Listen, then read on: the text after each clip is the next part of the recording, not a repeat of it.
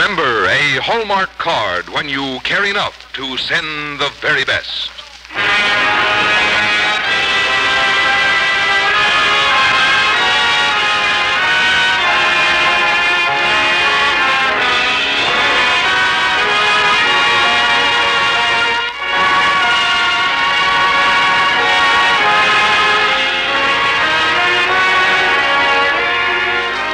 Tonight from Hollywood, the makers of Hallmark greeting cards bring you Deborah Carr in This Pleasant Lead on the Hallmark Playhouse.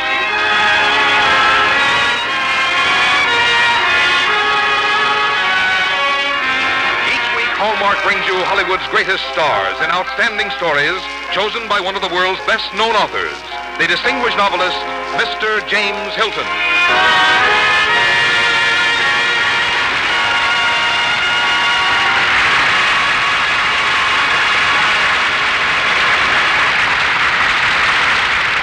Good evening, ladies and gentlemen. This is James Hilton.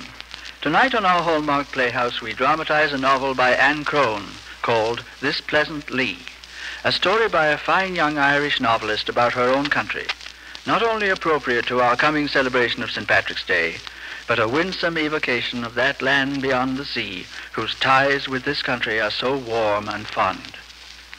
To anyone like myself who once lived in Ireland, Miss Crone's tale comes like a personal reminder of happy days amidst hills and glens, the blue smoke curling up from the turf fires, a soft rain from the sea, and the lilting voices of people who are surely among the liveliest and most lovable in the world. To play the part of our heroine tonight, we have an actress whose charm is utterly worthy of the occasion, Deborah Carr. And now here is Frank Goss, from the makers of Hallmark cards. When you want to remember your friends, there's one way to be sure the card you send receives an extra welcome. Look for that identifying hallmark on the back when you select it. For words to express your feelings and designs to express your good taste, that hallmark on the back is your guide. Like the sterling on silver, it's a mark of distinction that all quickly recognize. And it tells your friends you cared enough to send the very best.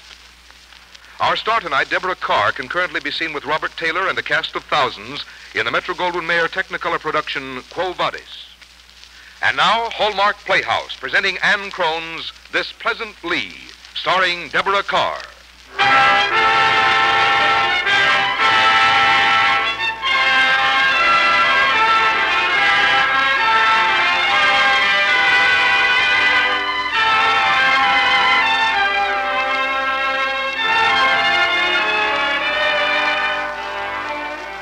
Derrygawley is in Ireland, which is full of dreams. And Derrygawley School is a small grey stone building whose young mistress has one of those dreams in her dark, troubled eyes. For the school day is ended, the children have gone home, and she is alone. On an impulse, she picks up a stub of chalk and writes a name on the blackboard, a man's name, Matthew. But Matthew doesn't exist, except in the dream. It's time to lock up again, Matthew. But I don't want to go home. Mother and Millie will be waiting for me, and there'll be more talk and tears about my brother, as if poor Frank didn't have a right to marry. I wonder, will it be the same when my chance for love comes, if it ever does? Oh, Matthew, will you ever come to Derrygawley? Will you find the old dirt road which winds through the leaves from Castle Rivington to Lough Erne? And will you think to stop at the old schoolhouse beside the road? You must, Matthew. One day you must. Miss Faith? Oh, Mr. Liddell. I was looking for you to walk past my farm, Miss Faith, and when I didn't see you, I was worrying. I stayed late, Mr. Liddell. I'm locking up now. Miss Faith, Yes? you may blame me for being bold, but I wanted to talk to you about the way things are going for you and your mother. What things, Mr. Liddell? When I look at your farm so run down, your fields gone to briar, your potato crop dying, and the turnips gone to weed. I know. The past year, my brother's interests have strayed elsewhere. Then he needs reminding, Miss Faith. Perhaps if I spoke to the young man, it's not right he should be careless of your mother's farm. You're very kind, Mr. Liddell, but we'll manage. There's no need for concern. Your family is my concern, Miss Faith. I've spoken to your mother. I've asked for your hand. Mr. Liddell. I've courted no other girl. I know not the tender words to speak, but I do love you, Miss Faith, and I want you for my wife. I'm sorry, Mr. Liddell. I cannot marry you. You cannot. I don't love you. But perhaps in time, since you know my feelings. I thank you for the compliment, Mr. Liddell. I own 2 farms, Miss Faith. There would be no lack. I'm sorry. Then there is another. Yes. Oh, your mother didn't tell me. My mother doesn't know. I've told only my sister Millie. Please, forgive me, Mr. Liddell, but now I must get on home. Yes, of course. I wish you every happiness with him, Miss Faith. Every happiness.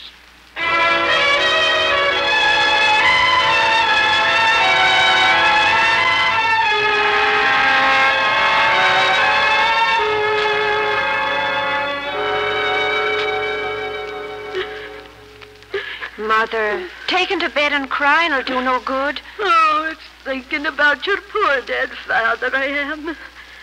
Providence took him before he saw this black day. A man respected in all Delhi-Golly, and his son would stoop to marry the likes of Lily Dolan. Now, Mother, please, have you been quarreling with Frank again? Oh, there's ruin in that boy.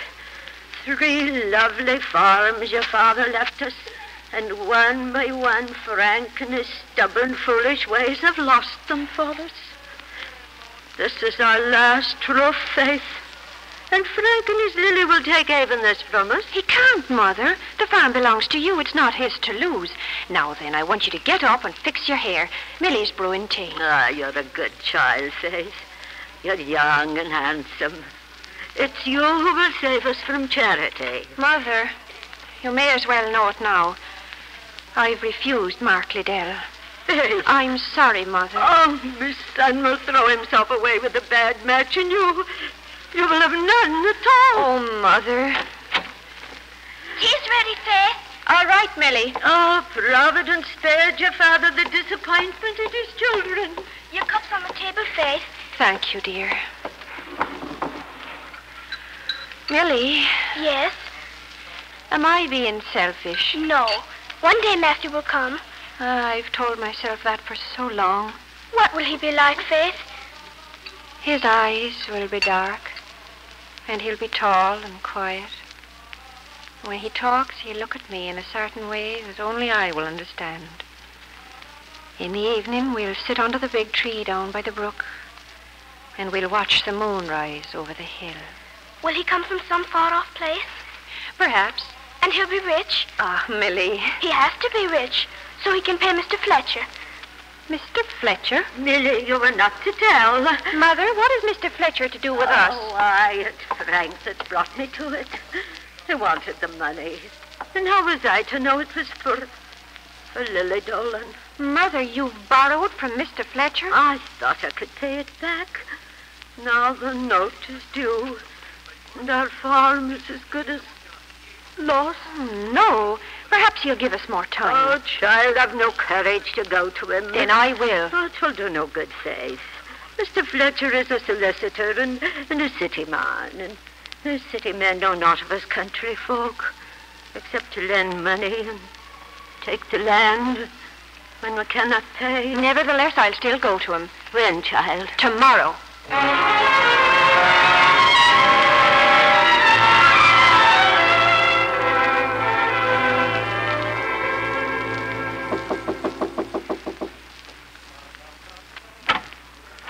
Good morning.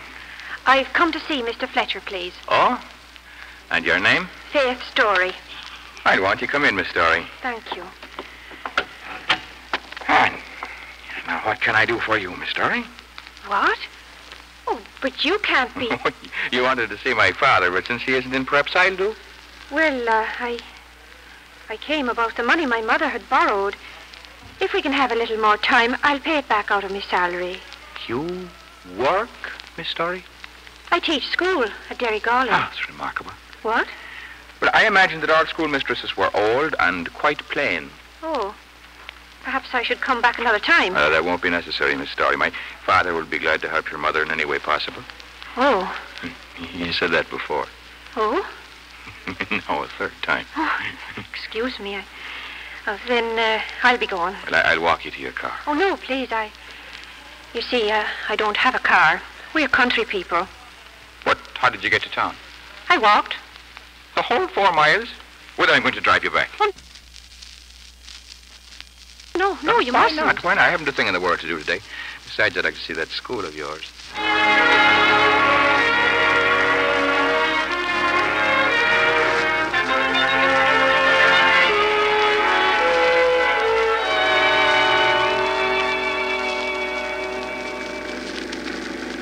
Yes, I really must get out in the country more often. It's quite beautiful, isn't it? Miss Story? Miss Story, you haven't heard a word I said since town. Oh, but I have. Well, then what are you thinking? That the sky has never been more lovely, nor the hills and leaves more green. Miss Story, next Saturday there'll be no school. And if you've no other plans... Oh, this is our farm. You can let me out here at the gate. Miss Story, Faith, I've got to know when I can see you again. Well, you said next Saturday. Oh, splendid. Thank you, Mr. Fletcher. You've been so very kind. Until next Saturday, then. Faith! Oh, Faith! Millie, did you see him? Yes.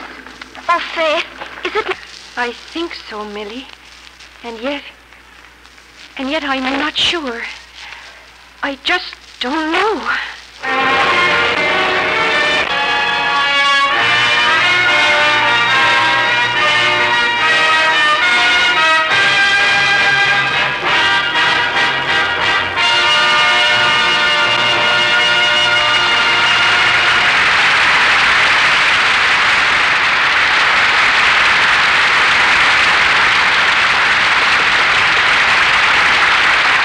In just a moment, we'll return to the second act of This Pleasant Lee, starring Deborah Carr.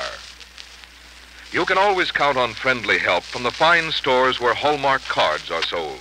The folks who sell them are used to receiving unusual requests and take pride in helping you find the card that fits your specifications. For instance, recently I heard about a mother who wanted a card her daughter could send to a teacher who had helped her make up some schoolwork. She had always heard you could find a Hallmark card for every person, every occasion, and she was not disappointed. It was fairly easy to find exactly the right one in the Hallmark collection of thank you cards, complete even to a big red apple on the cover. So whenever you have a special problem, a particular person, or an unusual situation, count on the folks behind the counter to help you find the card. And count on a Hallmark card to help you say what you want to say, the way you want to say it. And remember, in addition to the message inside the card, there's another message on the back of the card that is always appreciated. It's that well-known hallmark which tells your friends you cared enough to send the very best. Now back to James Hilton and the second act of This Pleasant Lee, starring Deborah Carr.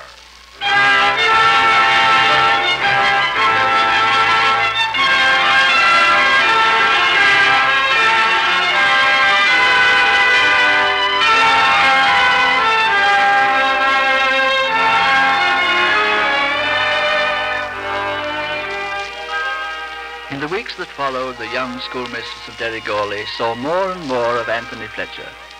Everyone watched the growing romance between them, especially the girl's mother, who wished it to prosper, and Mark Liddell, who found in it his own bitter disappointment. Then one summer evening, Anthony called again at the farm on the hill. He and Faith crossed the moonlit fields to the big tree which stands by the side of the brook.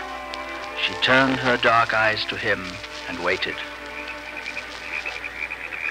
Faith, you must know what I want to say. I think so. Since the moment I first saw you, I've been in love with you. Can you believe that? Yes, because it happened to me, too. Oh, my darling. I want to marry you. I want you to know that I'm perfectly sincere and that you can trust me. Anthony, there's something wrong. Darling, please, what is it? We'll have to wait a while, Faith. To be married? Yes.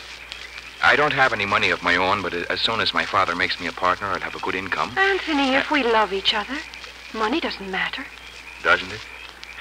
Oh, Faith, you don't understand how things are in business and about life in town. People have different ideas there. I see. Anthony, you haven't told your father about me, have you? No, don't look away. You've never introduced me to your family or to your friends. You've never even taken me into town. Faith. Is it because you're ashamed of my family? That you aren't quite proud of me? Oh, darling, I love you. All I ask is that you wait for me. Now, is that too hard? It will be hard, but I've never expected love to be easy. Yes, I'll wait. Oh, my dearest, and it won't be for long. We'll still see each other. Yes. Anthony, next month the fair will be in town. Will you take me? If you want me to, darling. I do. Oh, Anthony, don't let me doubt. I love you so much.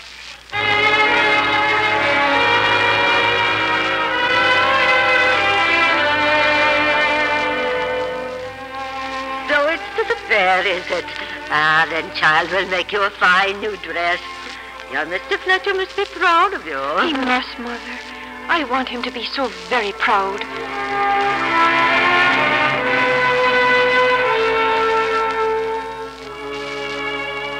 What does he say in the letter, Faith? He can't see me this Sunday, but next week, surely. And the fair? He doesn't mention it.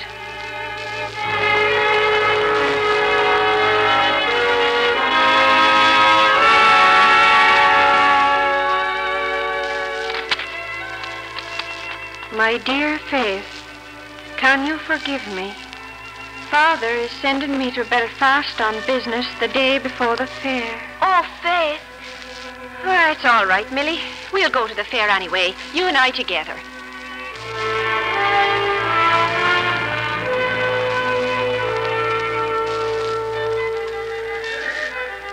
The game of skill, ladies and gentlemen. Try your luck. 3 fixes for a penny. Oh, could we, Faith? Could we play one game? Well, perhaps just one, dear. How about you, sir? All right, I try it. Excuse me, Alison. Faith, look, it's Anthony. Millie, come away quickly. He said he would be in Belfast, and he's with another girl. Has he a sister? I don't know. Please don't talk to me, Millie. Let's just go home.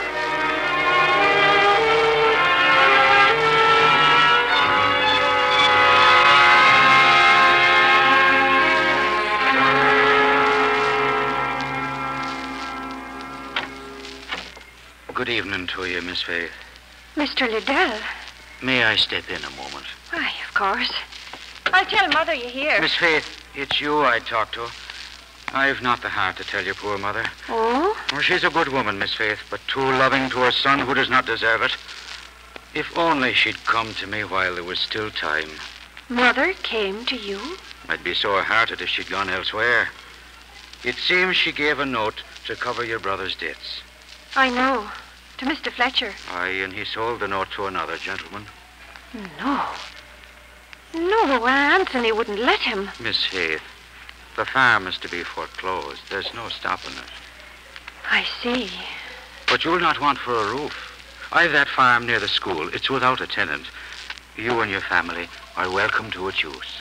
You're very generous, Mr. Liddell, but we couldn't. I expected that answer, Miss Faith. But I'll not try to buy your affection. It'll be a business arrangement. I've been to Castle Rivington and had young Mr. Fletcher draw a police. Then he knows everything. Oh, couldn't you have gone to someone else? Miss Faith, there was no other solicitor, and he was most kind. When he knew I would see you here, he gave me this letter. Oh, thank you. If you'll excuse me, please. My dear Faith, it's best for you to know without further delay, I am engaged to be married. Her name is Alison Greenleaf. Mr. Liddell, Yes, Miss Faith. if you're still willing, Mother and I accept your offer. Accept it, Miss Faith, but not with such sadness. Yes, you're right. We should be happy, shouldn't we? There's always a solution, isn't there? A new home. a new life. And I'll even be closer to the school.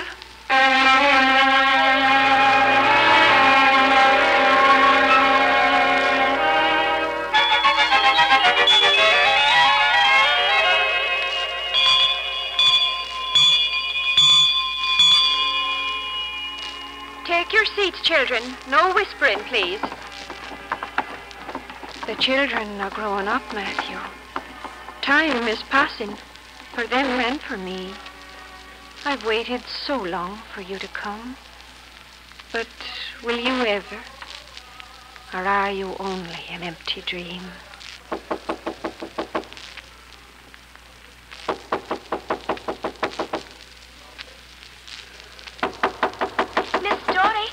Miss Dory, there's somebody knocking. Oh, thank you, Ellen. Faith. Anthony. I've got to talk to you, Faith. Close the door, would you? Faith, I've come to tell you that I'm free. Alison has broken our engagement. Oh, I'm truly sorry, Anthony. You are?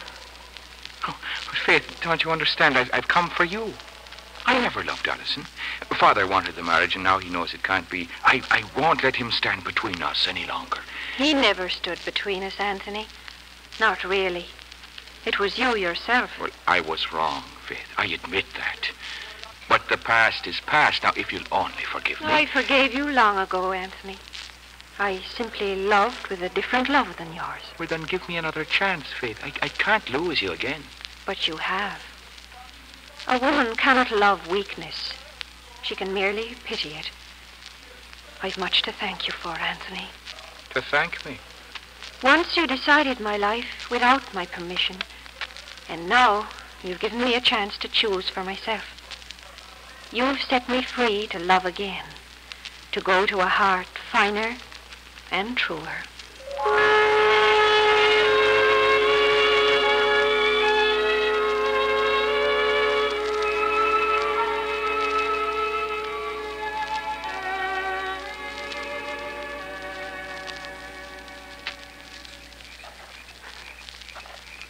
Miss Faith?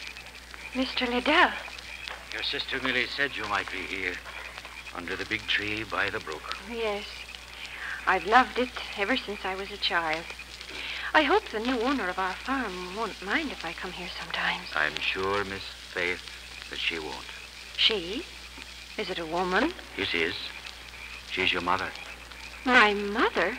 I bought it, Miss Faith, and I've made a deed of it to her. Now that I'm leaving, there's no harm in her knowing. Mark. I'm going away, Miss Faith. I'm not coming back. Oh, no, you can't. I have to. There's nothing to keep me here. There's everything. This is your home. This bit of Ireland, the farm where you were born, the hills with the moon rising over them, even this tree, this brook, this pleasant lea. Here is your happiness. There can be happiness only when it's shared. Miss Faith, once I came to your schoolroom. I told you of my love, and you refused me. You said there was another. There was, yes. In my dreams. His eyes are dark, and he is tall and quiet. And when he talks, he looks at me in a certain way that only I can understand. Every evenings, we'll sit under the big tree down by the brook, and we'll watch the moon rise over the hill. Faith. Oh, Faith, my darling. Yes, Mark, yes. Dreams do come true.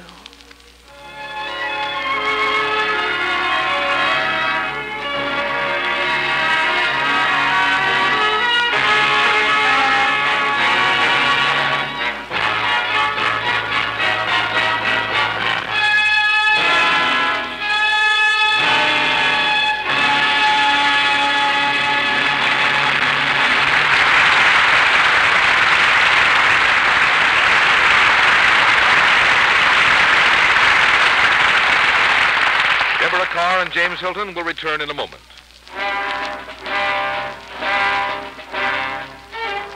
Sure, and it does the heart good to hear those lilting Irish melodies. Even more, it does the heart good to be remembered in an unexpected way. Like receiving an unexpected St. Patrick's Day greeting from a friend. If you like the sparkle of laughing Irish eyes, you'll surely like the special Hallmark St. Patrick's Day cards, now waiting your selection at fine stores across the country. Here are cards bright with Irish sunshine, gay cards, witty cards, cards that touch a special chord in your heart. And each one is designed with the good taste and beauty you've come to expect from cards having that familiar hallmark on the back. The greens are greener, the whites are whiter, and the words are just what you want to say, said in just the way you want to say it. So tomorrow, why not stop in and select some Hallmark St. Patrick's Day cards to send to your friends this St. Patrick's Day. They'll surely appreciate your thoughtfulness in remembering them, and you'll enjoy the comfortable feeling of doing something unexpected and pleasant. And remember, there's added pleasure in receiving a card having Hallmark on the back, for that means you cared enough to send the very best. Here again is James Hilton. For all of us on the Hallmark Playhouse, thank you for a darling evening, Deborah. Now tell me, how does the Scottish lass make such a lovely Irish colleen? Sure now, and they're the next of kin, Jimmy. You know, though, I feel doubly close to the Irish because an Irishman had a great deal to do with my getting started on an acting career. Really now, and how was that? Oh, my. Well, both my first role on the stage and my first role in pictures were in plays by George Bernard Shaw. Ireland has certainly given the world some wonderful writers as well as wonderful people. And this time of the year, I think you'd have complete agreement on that, Deborah. Oh, yes, around St. Patrick's Day, everyone has a spark of the Irish. And after seeing those gay Hallmark St. Patrick's Day cards Frank Goss was telling us about, it's no wonder they're such fun to send and receive. Well, we, the Hallmark family, do try to add to the pleasure of holidays. And speaking of pleasure, we have very pleasant news about our Hallmark Playhouse story for next week and our special guest for them. Oh, tell me about it. Next week, we shall present Laura Hillier's Time Remembered, a moving story of a family and its efforts to meet the challenge of life in our world today. And as our star, we shall have the delightful Jane Wyman. Our Hallmark Playhouse is every Thursday. Our producer-director is Bill Gay. Our music is composed and conducted by David Rose. And our script tonight was adapted by Leonard St. Clair. Until next Thursday, then, this is James Hilton saying good night.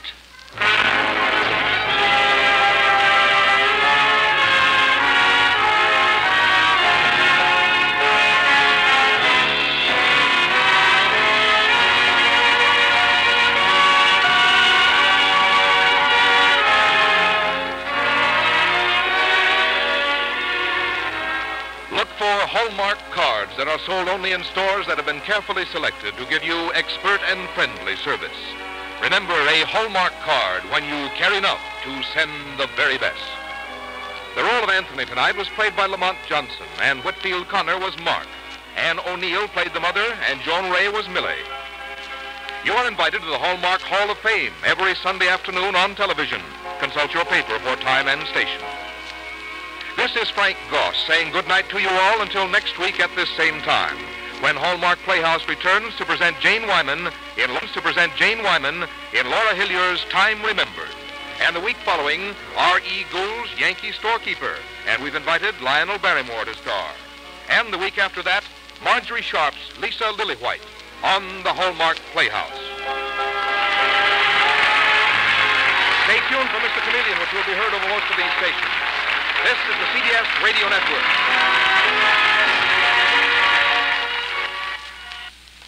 This is KMBC, Kansas City, Missouri.